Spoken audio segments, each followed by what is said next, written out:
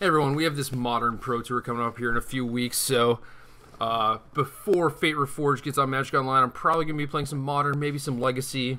We'll see what happens with the B&R announcement, but this is a deck that I featured on the Daily Digest on the Select side, and changed a few things, but Andrew Strout played the original version in a daily event, went 3-1. Most people that have tried the deck said it was really bad, so we're going to see what happens there. But it's pretty similar to an Infect deck, or it even kind of closely resembles the Niv Magus deck that I played at PT-RTR. But basically, you're playing a bunch of little creatures, Wild Nacatl, Monastery Swift Spirit, Goblin Guide, and a bunch of pump spells like Mutagenic Growth, Gorkland Rampager, Become Immense, boom, and some Boros Charms. So, kind of a weird deck. It's just like a lower to the ground zoo deck, but you get to take really good advantage of 12 awesome 1-drops, Eidolon of the Great Revel, which is fantastic, and basically just needs to find a good home.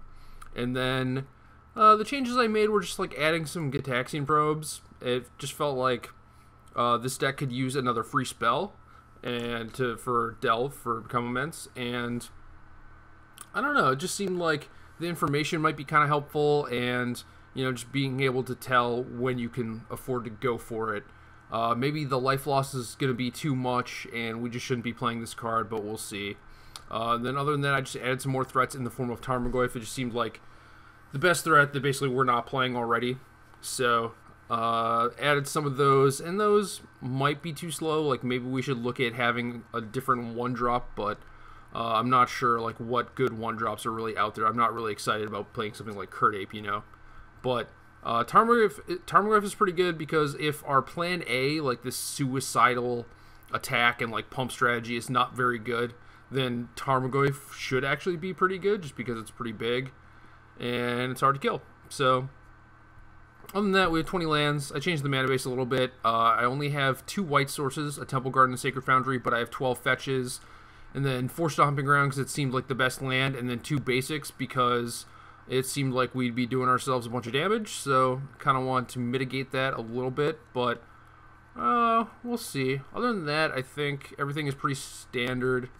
Some people suggested Rancor, and I like that card, and I had some in my deck, but it seemed like there were too many pump spells, and maybe this deck is one where Rancor is actually very, very good, but if that's the case, maybe it's just like we should be cutting Boros Charms and just playing stuff like that. So, I don't know. Definitely a card I thought about playing, but just ended up not doing it. So, sideboard is also a little bit different. I have this Dryad Arbor here. We have 8 green fetches, which is pretty cool because we have all the fetch lands legal now. So, Dryad Arbor is pretty nice in matchups where it's going to be attrition-based. They're going to be killing all our guys. And it's also really, really good against Liliana of the Veil. And I don't expect that this deck is too bad against Liliana decks or Liliana herself, but I do think Dryad Arbor was something that was kind of cute that I wanted to try. So hopefully we can test that out a little bit. And then for big creatures, I have 2 Chain to the Rocks, 2 Dismembers. Shroud's list had 3 Chain to the Rocks. I like those a lot, but since we have Tarmogoyfs of our own, we also have a bunch of pump spells. I think we should be pretty good at dealing with Tarmogoyf. And then as far as things like Splinter Twin, I have a Torpor Orb.